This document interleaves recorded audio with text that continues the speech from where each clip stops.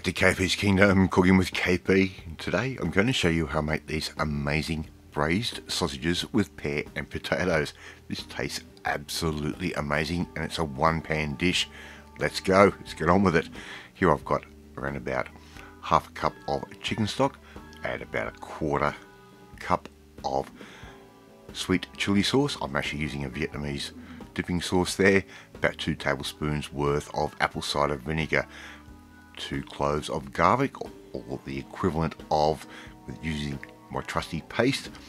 Give that a bit of a stir around, and that is done. All we need to do now is set that aside and wait until the right moment. Bit of olive oil into a pan, on it goes. Make sure you get that pan around about a medium heat, and I'm just going to add my sausages in. I'm using a nice little fat pork sausage. I thought that would be a really nice flavour. I want to brown these up, so just keep turning those around and try and get them nice and uniform. Try and get the colour on all sides like I'm doing right there. If you turn them often enough, they won't curl too much either. We want to just get those nice and brown. We don't want to cook them through all the way. Put those straight into a different little pan, or plate, just to let them sit and get themselves together. I've got 1 red onion which I've just cut into wedges, which is actually 6 pieces. Really interesting way how to cut those. Alright, put those in. I'm going to put in around about 5 sort of medium sized potatoes cut into wedges. They can go straight into that oil as well. Keep an eye on your heat as you go. And I've got 1 large pear also cut into wedges. Okay, so they're going to be all around about the same sort of size, and the pear mixed with the potato, the onion, and the rest of everything going in is amazing.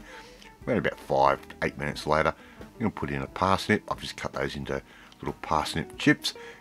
Good dose of freshly ground black pepper. That goes straight over the top. Use as much or little as you like. We can now put our little sausages back into that pan, just like I'm doing right there. And this is such a nice meal. Put that little stock mixture and sauce mixture that we made earlier, pour that straight over the top, just like that. And all we have to do now is sit and wait for it to cook. Cover that, let that cook off for around about 8 to 10 minutes ish, and we should be looking a little bit like that. Okay, how easy is this to do?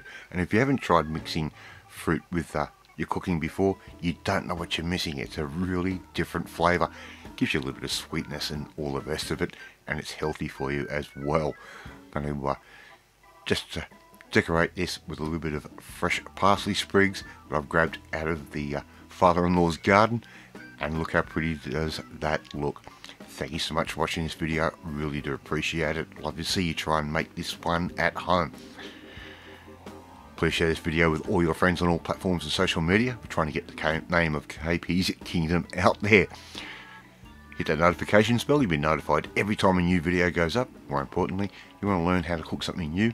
No fuss, no care, just like this. You need to come and join the family, my family. Hit that subscribe button. You'll never miss another one of my videos again. Alright, off to eat these braised sausages with pear and potatoes. And I'm going to enjoy it, I know. And I will catch you next time. Bye!